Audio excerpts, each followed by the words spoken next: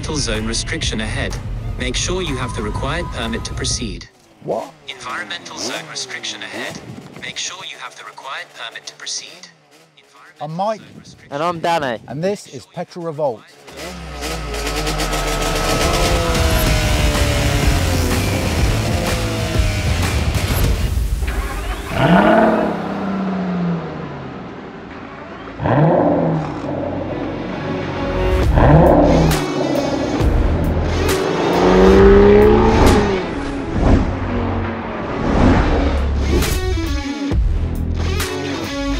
Welcome back to Petrol Revolt. In this episode we're going to take the Aston V12 Zagato round the track.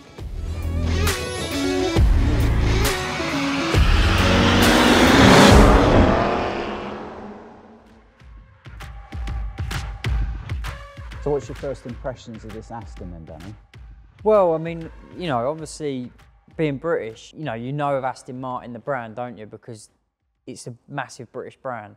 But when I first see it, it doesn't look like the normal Aston Martin. It looks completely different. It's got an awesome style to it. That's obviously where I must have thought the Italian heritage comes into it, because the Italians just do things right, don't they? You know, they just look, even when their dress sense, they look cool. They make things look awesome. You can see that there's a little bit of an Italian hint to it, which is really cool. To me, it looks like a James Bond car. I mean, it looks like someone cool could get out of it, and you know, just the whole sort of the way the car looks. But it's not been in any of the films, has it? No, this V12 Zagato was never a Bond car. Bond cars were the DB5 in GoldenEye, then you've got Vanquish in Die Another Day, and then most notably the DBS that rolled several times in Casino Royale. But this was never a Bond car.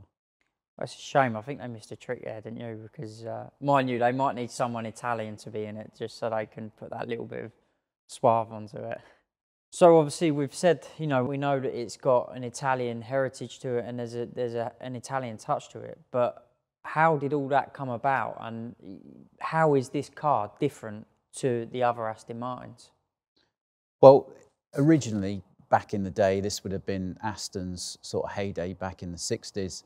They had the DB4, which was their production car. Oh, it's a beautiful car. But they were trying to win races, and Ferrari were their arch rival.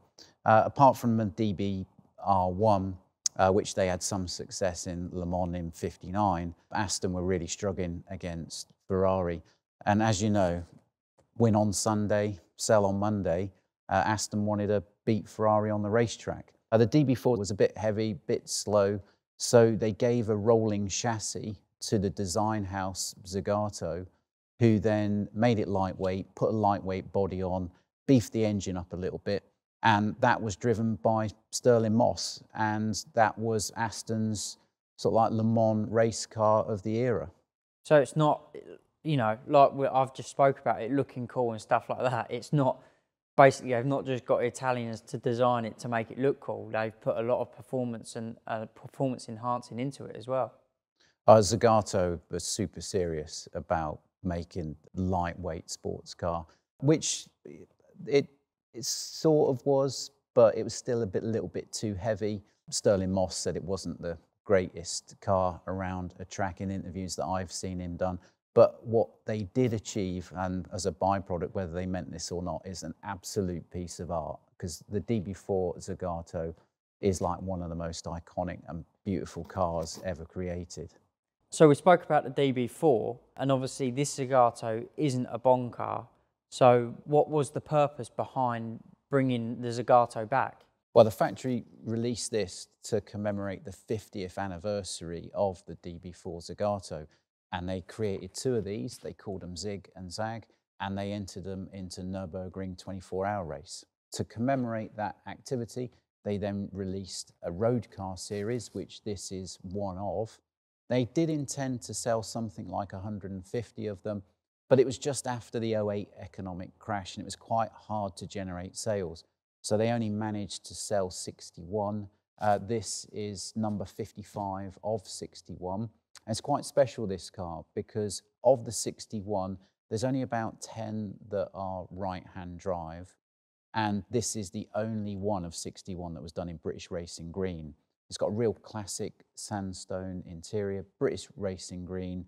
I mean, this is almost a special edition of a special edition. It's a super rare car.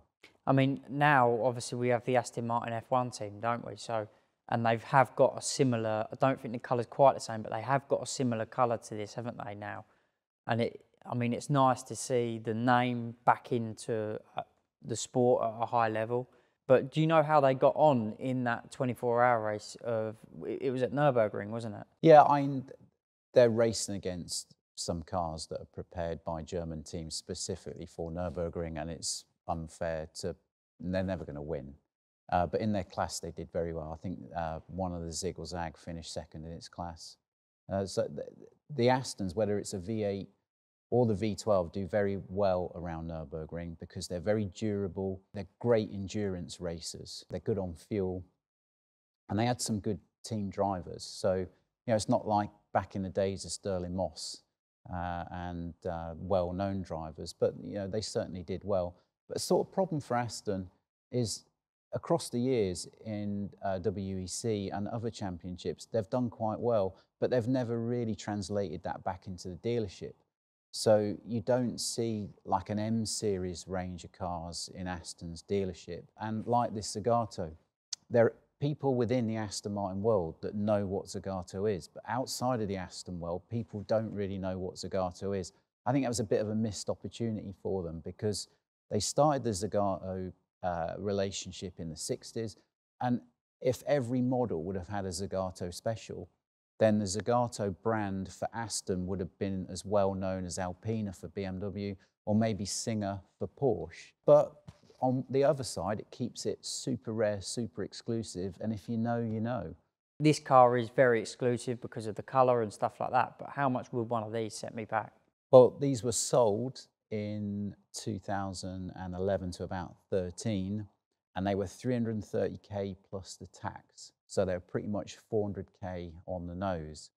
Now, because of their rarity, you know, this is rarer than a 177. There were only 61 made. The 177 sold for £1.2 million. These have appreciated in value significantly since then. So to get yourself behind the seat of one of these today, especially this one being quite special, right-hand drive, British Racing Green, this is probably going to be worth, if it went to auction, 650k, 700k. I mean, it's well out of my price range, but can I blag myself for going it? Well, it's 510 horsepower, so are you sure you can handle that? I mean, I'd love to give it a go. So before I start dreaming of trying to afford one of these cars, I love my classic cars, so how much would an original DB4 set me back? Phew, that's dream territory. I mean, it is definitely dream territory. This is dream territory for me, but you know, I love them. So, you know, I'd like to know what one of them would actually set me back. The original DB4 Zagatos, Zagato officially made 19 of them. In 1960s, they sold for about £5,500. Now, depending on what calculator you use today, in today's money with inflation, they reckon that that is the equivalent of 150, maybe 175k today. But the last time a DB4 Zagato went to auction, it was somewhere in the region of 12 million. Oh, Jesus Christ. And that, so the DB4, that's the ones like similar to the one Stirling Moss raced? Yeah, of that era. They Yeah. made Stirling Moss's race car, but they also made 19 chassis for the road. Yeah. And did they know at the time they were making the most iconic, beautiful car the world has ever seen? So we're surrounded by Astons here, and I know you used to work for Aston. So what is the design and the engineering behind this car? Well, this is a road car, one of 61, and actually this is a completely standard V12 Vantage underneath the skin. It's just got lightweight carbon bodywork on, and with the bespoke interior stitching that it's got, that's what turns it into the V12 Zagato. So it hasn't got a more powerful engine, it's not significantly lighter weight. For the Zig and Zag race cars, within the regulations that the Nürburgring racing formula allowed, obviously they're stripped back race cars, so they were quite lightweight, and Aston probably did beef that motor up a bit. but apart from its carbon body and its interior stitching, this is actually based on a completely standard road car. So, like you said, obviously Aston for the Nürburgring 24-hour, they had to beef the engine up and stuff like that. But as we know with Aston Martins, they do build a robust engine. And I know from my endurance racing, a lot of the time run a standard engine because we know that it's going to last. So you can tell me if I'm wrong, but I would think that Aston wouldn't have put too much more work into it because they knew that their engines in their car would at least last the race. Well, both the V8 and the V12 engines are really durable. They had to pass Ford's durability sign-off standards, which were super stringent. When I worked for Aston, I was performance development engineer, and we built the first V8 engine that went into the 2006 Nürburgring car. And that was just a blueprinted engine, so that was 380 horsepower that we did a little bit of porting on, increased compression ratio, used some exotic internals to make it just that even more, a little bit bulletproof. That was essentially a 420 horsepower engine that went round the 24-hour race. For these, they're 510 horsepower to start with. They don't have to run the catalysts on the racetrack like they have to on the road. And with an optimized engine ECU flash, they were probably punching out something like 550 horsepower. But that block, that engine block, is so meaty. It's far too over-engineered, and that's why it's a little bit heavy. It could have had some weight taken out of it and been a bit lighter, but it would have compromised durability. So, you know, this car could run 550 horsepower all day long, 24 hours. And after they've done one 24-hour race in it, they could do one the next day with the same engine. It wouldn't need any rebuilding. And obviously you said about the carbon bodywork and stuff like that on this car. Do you know roughly how much weight that saved, as a road car, how much weight that saved compared to a normal Aston Martin? Well, the standard V12 Vantage is around about 1,700 kilograms, and they reckon that this weighs in at 1,450. So that carbon fibre bodywork weight reduction is actually quite significant. And although the engine power and the chassis is identical to a standard road car V12 Vantage, when you drive this on the road, if you're in tune with the performance and acceleration of that standard car and drive this, you can actually feel the difference that weight reduction makes. It just makes it feel like the engine wants to rev up a bit quicker because the vehicle weight is less. And on tip-in and steering, it just feels a lot more agile. Yeah, I mean, I know with my racing, you feel a lot with the weight, you know, and we've tried carbon wheels at some point, and even that, you know, they're not a hell of, well, they are quite a bit lighter, but not, you're talking about a couple of 100 kilos. So it's a big, you're going to feel that difference, aren't you? And especially when you start, okay, when you're driving at 20, 30 mile an hour, you're not going to know. But when you start driving it a bit faster, you will feel that, and it will enhance the performance quite a bit, I should think. Yeah, it's all these little differences, as you know, that add up and make a bigger change in total. In the road car world, those front brakes retail at £7,000 plus the VAT, and the rear brakes retail at £6,000 plus the VAT. If someone, not on the Zagato, but a standard road car, if someone didn't want to go to the expense of renewing the brakes, they look at a steel option, because from the Aston range, you can retrofit a steel option. And we've done that for customers that didn't want to put the money into the carbons. Wouldn't advise it, but we've done it.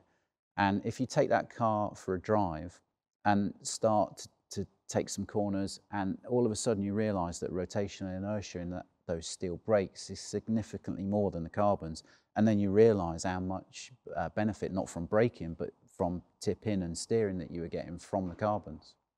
Yeah, definitely. Well, like you say, it's all moving parts, I suppose, as well, isn't it? So all them, it being lighter weight and stuff like that, it all makes a big difference in a car, like the same it does on a bike.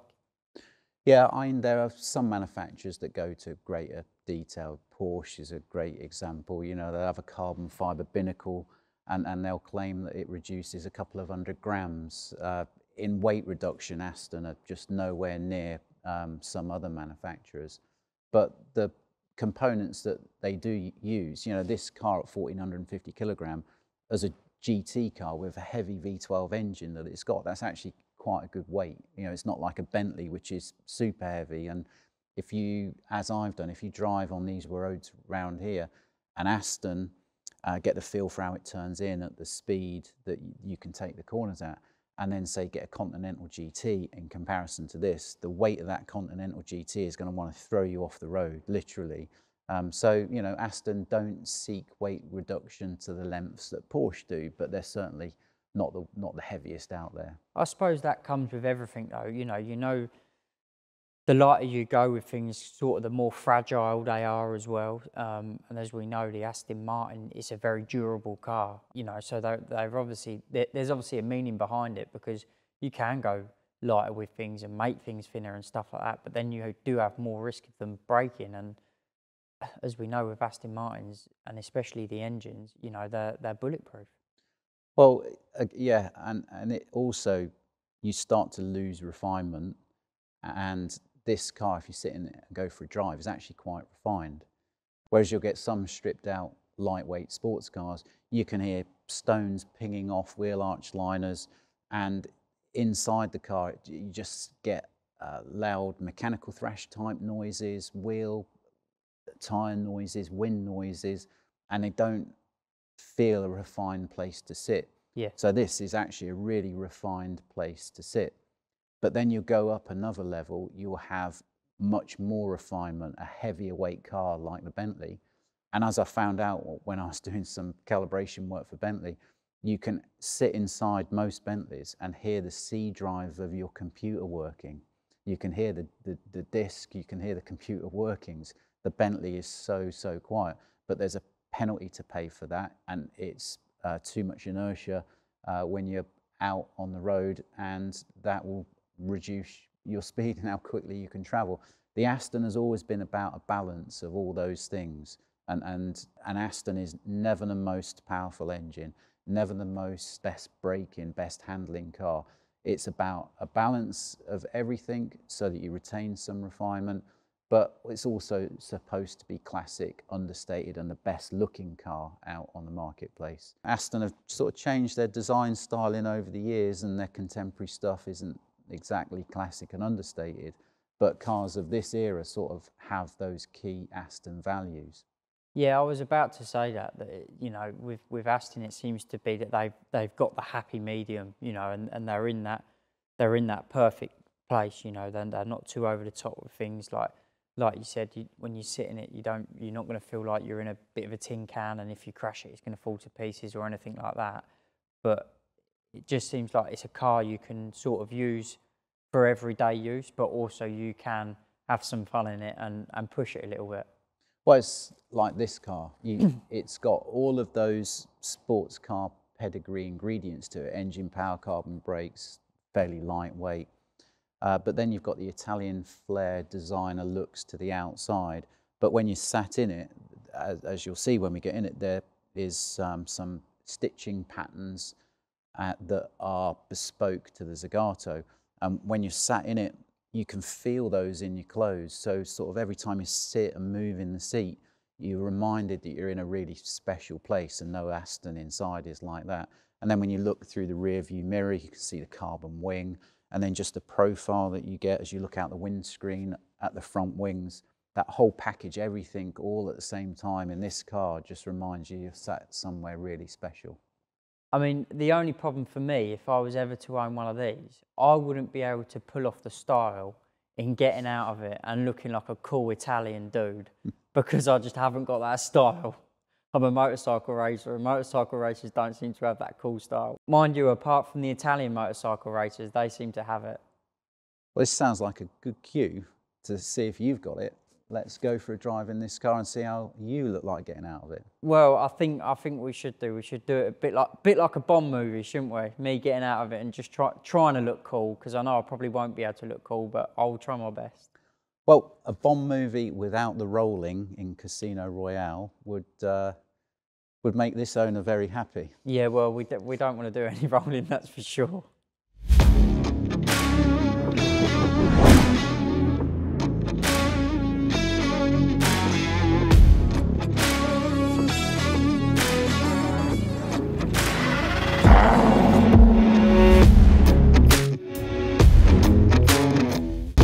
know, like in cars, you know your braking technique, because on bikes, when you're racing, your hardest brake point needs to be the first point of braking.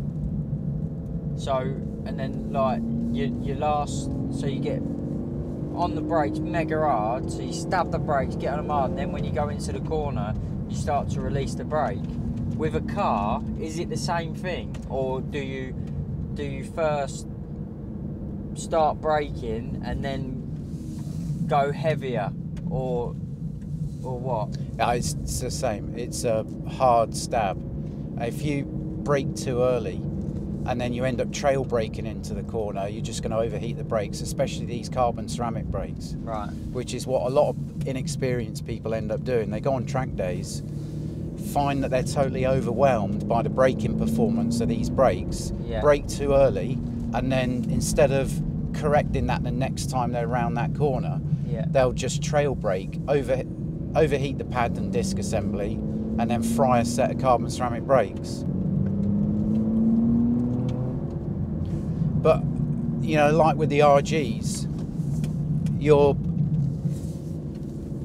feeding the bike into a corner, wearing a part on the tyre that might change between the race, and it's all about getting the power down and getting it smooth. Whereas cars, you can just hustle them. You can go into bends too fast, scrub the speed off in the bend. You know, a good example of that is, you know, Gerrard's at Mallory, where if you go into that corner too quick, you've just got acres of space to scrub off excess speed. Yeah. Which in a bike you'd have to be tippy-toey about doing. Yeah. Whereas a car, you can just manhandle it around the bend. It's like that corner there. There was a bit of traction control intervention as we came out of that corner because I gave it too much gas too soon. Yeah. In the RG round here, you'd be petrified of doing that because that means you're off. Well, yeah, exactly. Because you haven't got that traction control. Yeah, the thing is with bikes, like you've almost got to set your corner up before the corner.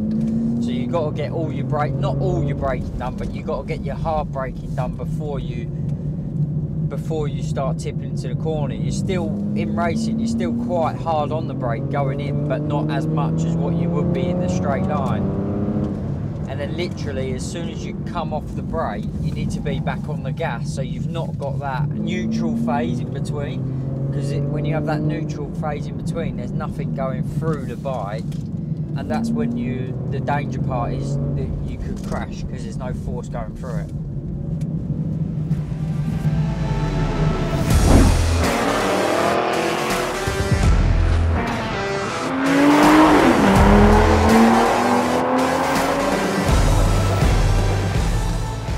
This V12 engine has got so much torque that we can pretty much leave it locked in one gear and do all of this circuit. Yeah. Obviously this is a tight little circuit, and that wouldn't be the same at a lot of full length race circuits. But that makes it really easy to start progressing speed and lap times. Yeah. Because you can just spend a while concentrating on your line, so you've got your line right through every corner. Yeah, you haven't got other things to concentrate on. So then when you've spent a few laps getting your line right, without worrying about braking too much or gear changing, then you can start to speed it up a bit. And with the line right, get your braking point right, get your turn-in point right.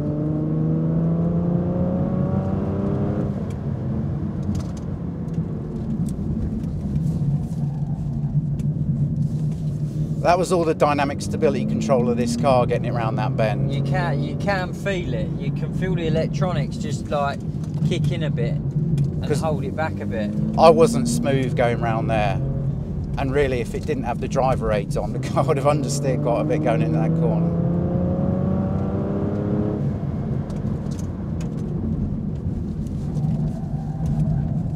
Yeah, you can feel it, can't you? It's a difficult one to get right, that, because you think if you have to slow down to the speed you should do to take it, you're actually going too slow.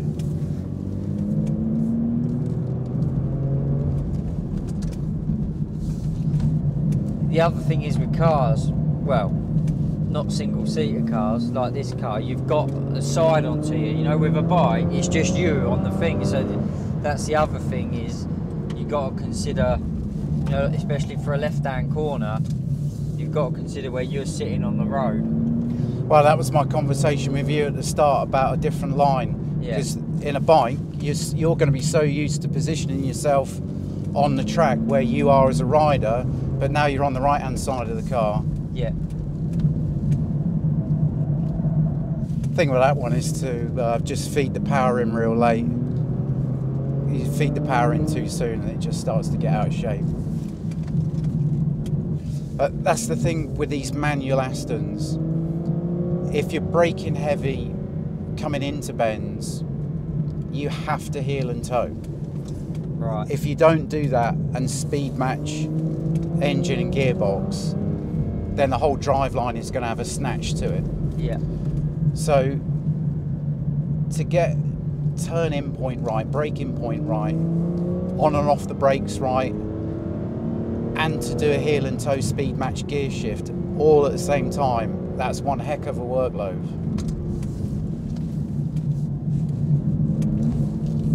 Oh, you can feel it there, can you? Right, your turn.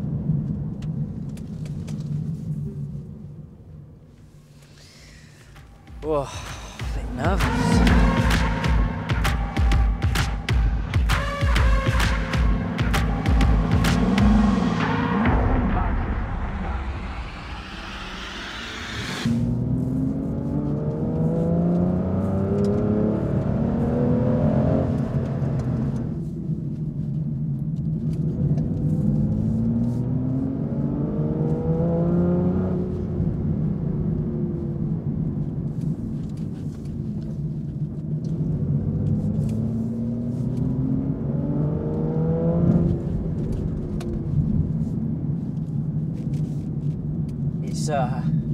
The performance is incredible, isn't it?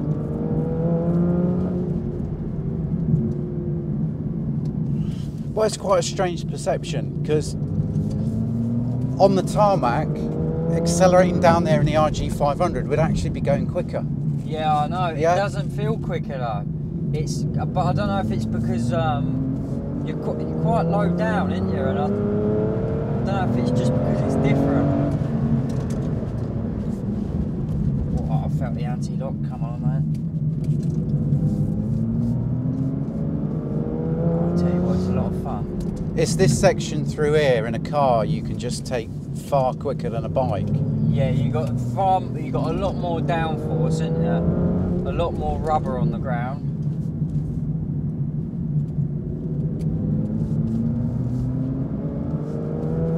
I'm glad I haven't got to think about changing gear.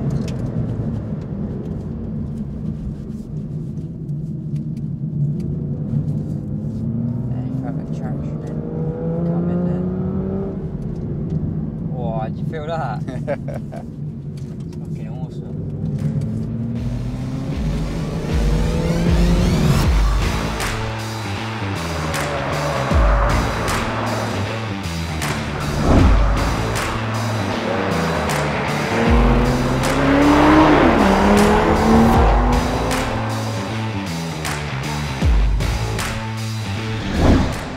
So you're asking me about braking earlier.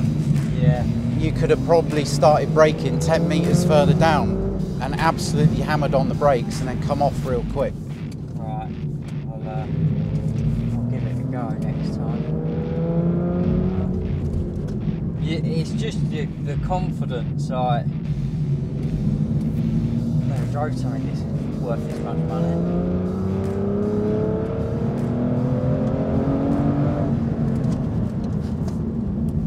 That a bit better. Yeah, so you hammered on the brakes there and a bit later, but it was still too early for the turn-in point. Yeah.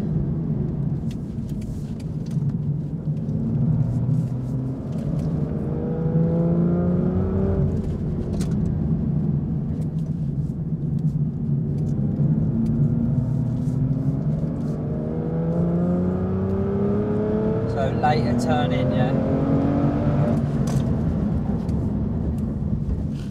So you could have gone later on the brakes there. Yeah, later entry.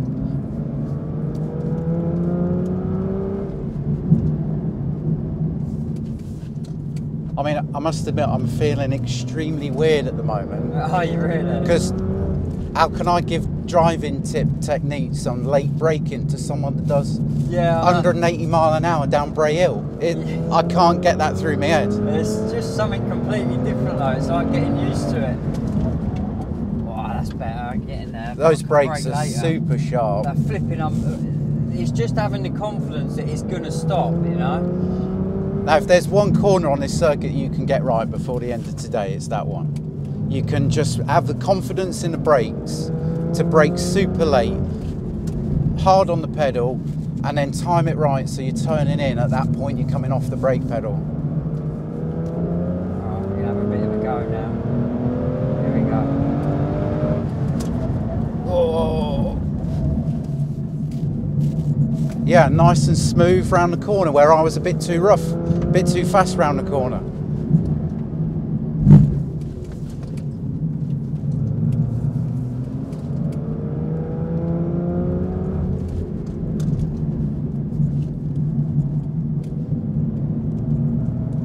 Got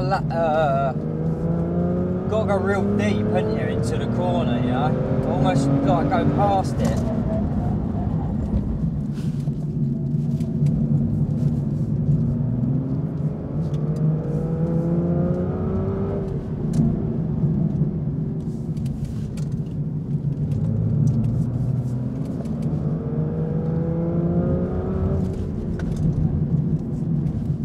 That one's got a late apex, that one as well.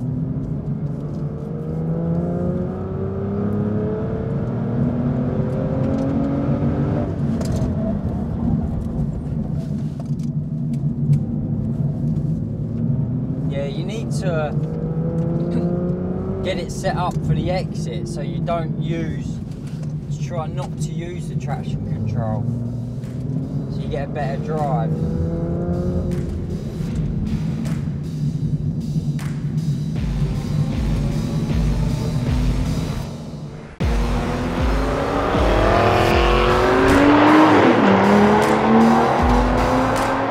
So how did you find your few laps in the Aston round the track then? I loved it, I loved it. Like round the right, left, right, into the right, you could feel the rear just coming round a little bit, but that kind of put you on the good line for the left sort of thing. And obviously with the RG, it's cold, and with the tyres and stuff like that, it was a bit more sketchier. But yeah, with the car, you can kind of, in the right, you could get the rear round a little bit to set it up for the left, which was really good. But again, I'd love a bit more time in one just to get a bit more confident and just to experiment. But like we were saying before, with the speed perception of racing motorbikes, that comes in handy. You know, when you're in control, when you've got hold of the steering wheel, when you've got hold of the handlebars, when you're in control, the speed perception does slow down a bit because your brain's already up to speed. But I should think any normal person, if they got in with us, I think they'd be a bit scared. What about the V12 engine? What do you think its pull out of the corners was like? You know, this V12 engine has got phenomenal torque. What did that feel like to put the power on when you're coming out the corners? It had a wide range of power, you know. Maybe if you're racing, I would have gone for a corner in the gear lower to get it out the corner quicker, but you can get it through in the gear taller. So it helped me a lot just to concentrate on how hard I can brake and the cornering technique without having to think about changing gear. So the car done me a lot of favours today for sure. So we've actually used the supercar as a car to be pushed around the track, and it's soaked that up really well. So what do you think about taking it out on the road? Can I take it down to the south of France with me and my missus? I think she'd be quite impressed with that. Well, I don't know about the south of France, but we've certainly got some decent drivers' roads around us in Warwickshire. So let's reconvene with this car on the road. And until it gets dusk, I think we'll just step back and look at this beautiful car in this light. It doesn't matter what angle you look at it from, it is just gorgeous.